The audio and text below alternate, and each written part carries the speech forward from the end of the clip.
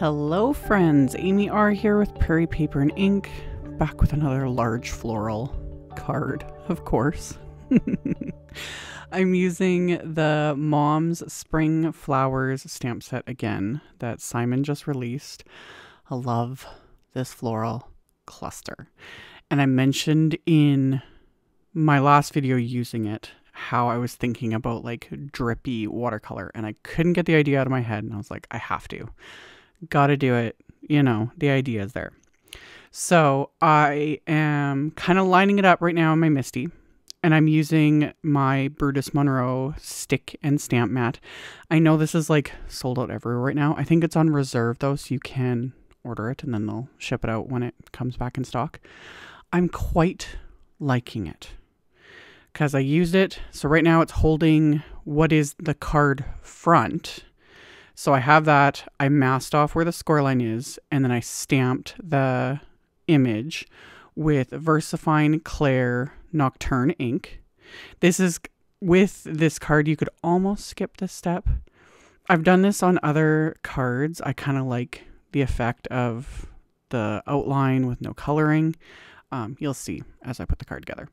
So with these sort of sticky mats, because MISTI makes them too, I want to get my hands on the MISTI ones just to compare. But those are sold out as well. They'll get back in stock eventually. Anyway, the easiest way to remove your cardstock though from those is to kind of bend the mat away from the cardstock, and then you're good to go. So the benefit of that was I lined up my watercolor paper panel exactly where the card base had been. So then I'm stamping the flowers in the exact same spot. And my watercolor paper is Canson XL watercolor paper. And technically, I probably could have just left this on here and watercolored it, not taped it down, anything, because the sticky mat would have held it.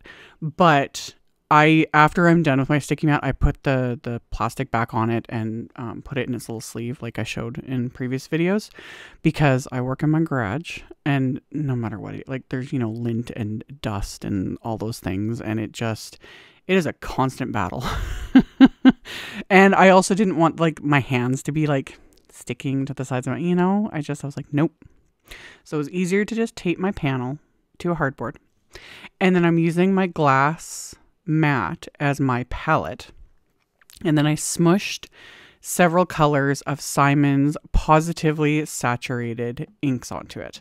So I've got Cantaloupe, Sweets, Taffy, Limelicious, Fairway, Cappuccino, and Mocha. And I grabbed a couple of the ink pads and I put them under my hardboard to put this on an angle. And then I painted with clean water the drippies, coming down from the image. And then I took that same paintbrush and I'm just using the Cantaloupe color and the Limelicious, so my lightest green, and just picking up the color and touching it to those areas where there's water.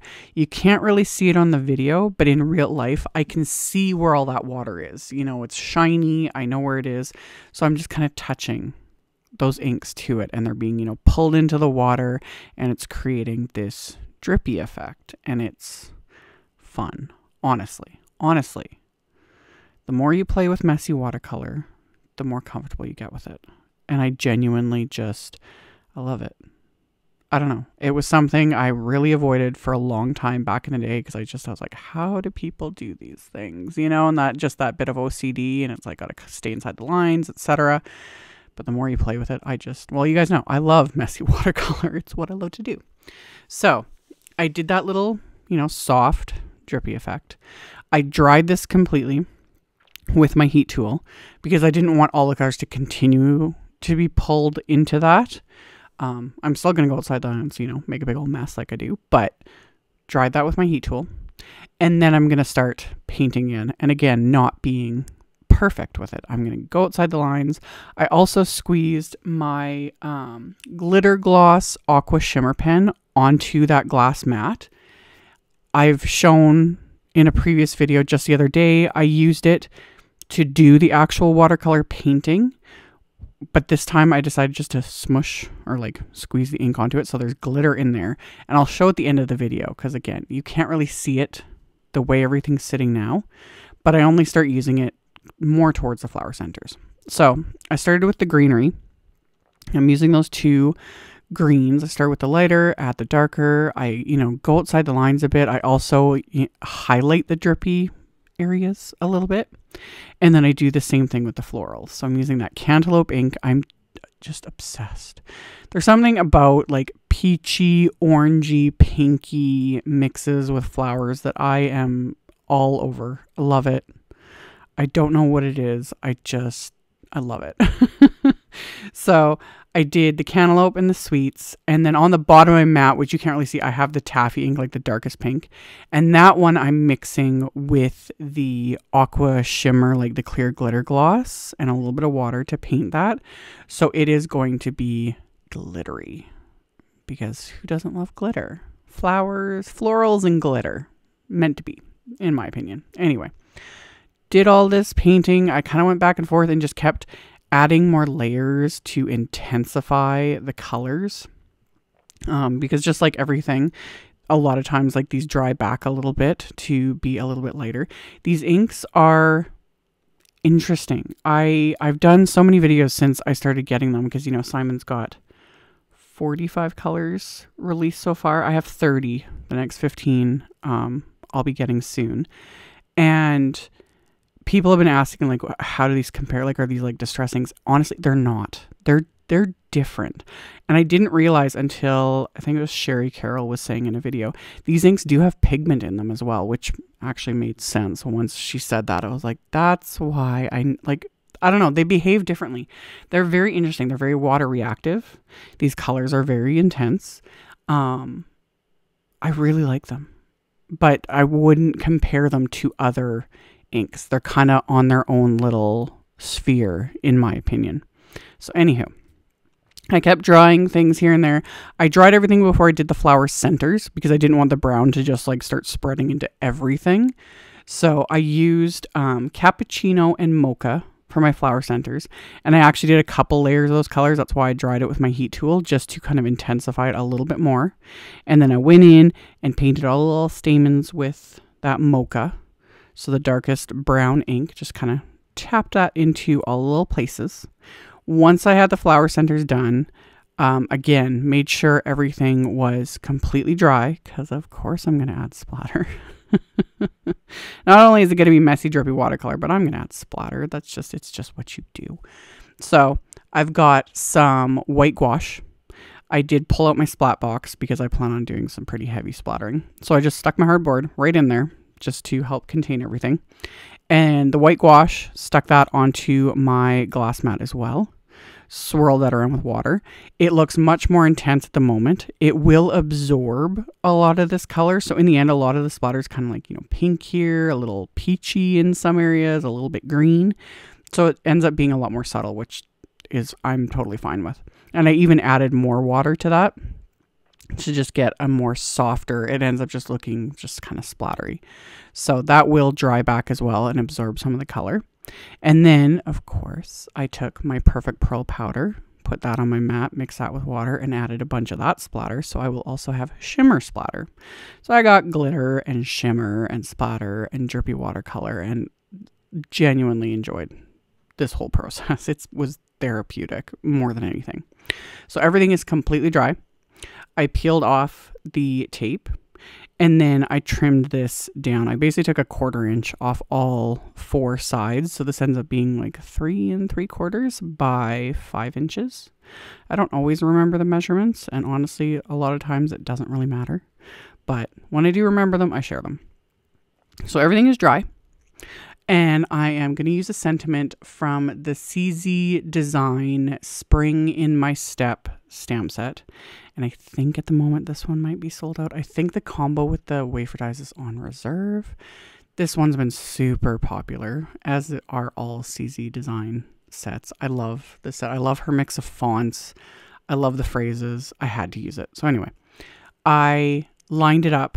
I'd used a piece of vellum because this sentiment was actually still a little bit inky, and I didn't want to risk, because I'm stamping like right onto this background. But I wanted to stamp directly on this panel because I had actually heat embossed this onto vellum, but even the vellum kind of obscured the drippy effect, and I didn't want to cover that up. So I stamped this multiple times with the Clair embossing ink and then coated it with gold embossing powder. And then that way you still can see everything under it. And it was also with the knowledge, I was like, man, if I mess this up, at the very least, I can, you know, stamp it, heat emboss it, die cut it, glue it on top.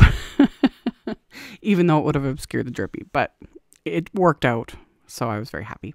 So I did that, and then I took my card base again, put that back in my MISTI, masked off where the score line is, and I'm going to stamp that big floral again. I could have done this at the beginning, but sometimes my brain works great when it comes to card making. Not so great with everything else. My brain is still like brain fog and all the issues after being sick. But anyway, yeah, this was an afterthought. So I relined up the image and I stamped it with that Cantaloupe ink. And then I lined up another sentiment from the Spring in My Step stamp set. Lined that up, and I'm going to stamp that with the Nocturne ink. And it's like super intense. I kind of thought, I was like, ooh, maybe I should have done that, you know, with one of the pink inks or whatever. But I don't know. I actually kind of like it. You'll see at the end, like when you open the card, it's just like in your face. Like, you make every day amazing. And I don't know why, but I'm like, yes, I like this. I hope the recipient, when they get this, they just like, it just like punches them in the face. Like, you are awesome. So, anywho, I put Simon's Big Mama foam tape on the back of my watercolor panel. Just covered the back of that. I used my little Tim Holtz snips for this foam tape because it's very sticky, but it's also thin, so it's not super bulky. And then I lined this up on the card front, and this is where having the image stamped in black on the card base, it just gives it that little extra something. And I know I did not add any bling. I couldn't do it. There's splatter and glitter and shimmer, and I turned the flashlight on my phone so you guys can see that glitter. I love my AQUA shimmer pens. They're so subtle, but then when the light hits them and you see that glitter, it's so pretty.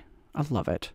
So that was it. I just paired this card with one of Simon's dull pink envelopes, and see what I mean? It's just like in your face, that sentiment. I love it. So paired it with a dull pink envelope, and that was the card. So as always, I will have a link below the video to my blog post. I will have a supply list. I'll link to all the supplies I used, so you can check that out below, as well as on my blog if you are interested. Thank you all so much for watching, subscribing, thumbs upping, commenting, and I will see you all very soon in the next video. Bye.